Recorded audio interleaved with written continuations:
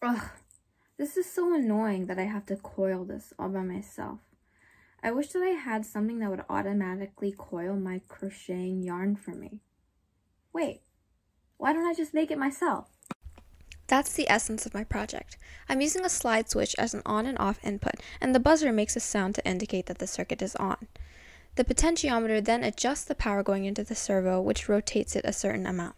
That will help me unwind my yarn. I started by coding and wiring everything in Tinkercad, just so I could have an idea of what I could make.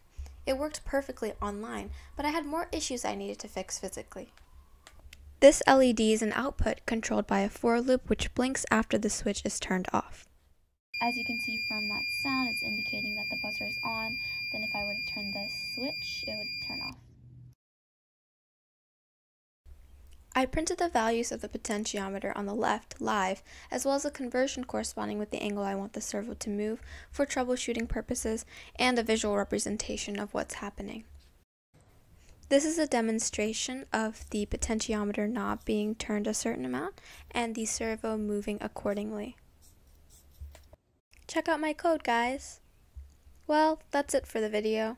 I'm just posting this because I made it for a homework assignment, and maybe my viewers want to see what I'm up to. Thank you so much for watching, and I hope you enjoyed. Bye!